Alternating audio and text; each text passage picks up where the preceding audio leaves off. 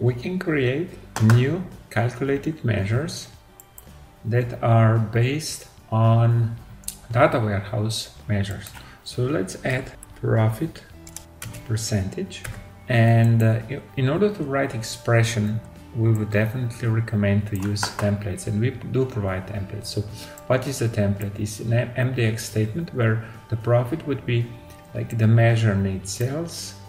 If this is empty, or if it is 0, then set to null, or divide profit with net sales. In our case, we have the measure line amount and sales profit.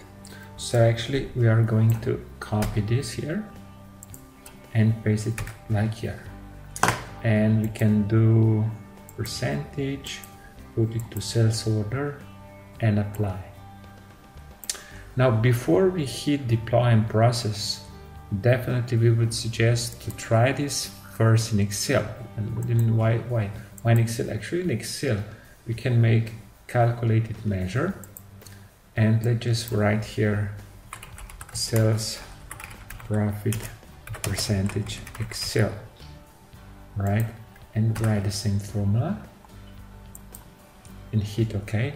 If everything is OK, then we will see the percentages. If something is not OK, then we will see an error, because sometimes with these brackets or empty spaces you can easily do an error.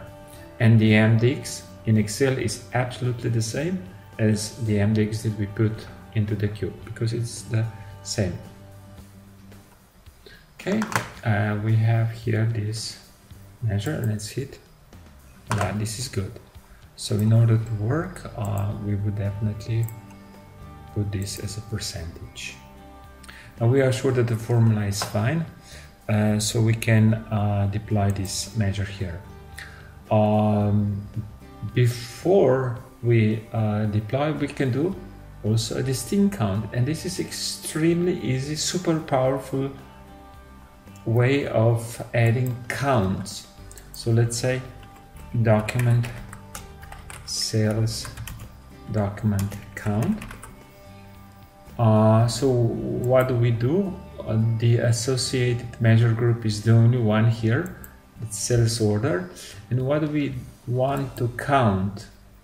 We can count a sales document number. This is what we're going to do.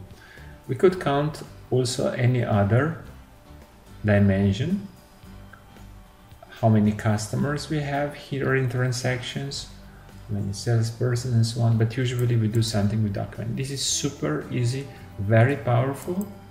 Otherwise this distinct count, it's quite a problem to do a simple straightforward way. You have to do as a specific, as a new measure group. So now we are fine. And when we do the changes, in calculated measures or distinct count measure group, then all we need to do is to deploy and process only analysis part. We don't have to go through the data warehouse.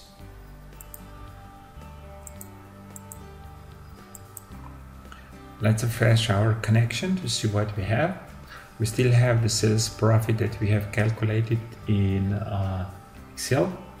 And let's see what we will have from our analysis services.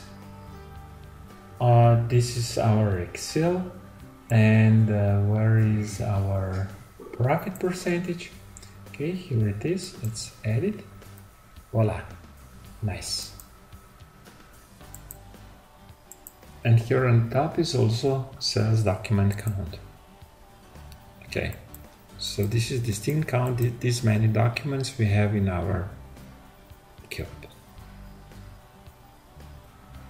Now for those of you who are more technical, this is a technical background, is I'm opening Visual Studio, sales orders are cube, and actually you see this is one measure group with all the measures that we know, and this sales document count, it's its own measure group, and this group has a source in a table sales order, sales document number ID. And this has been all done through a very simple step of hitting one new measure with very little parameters that have to be added. Very powerful and very simple. It is this.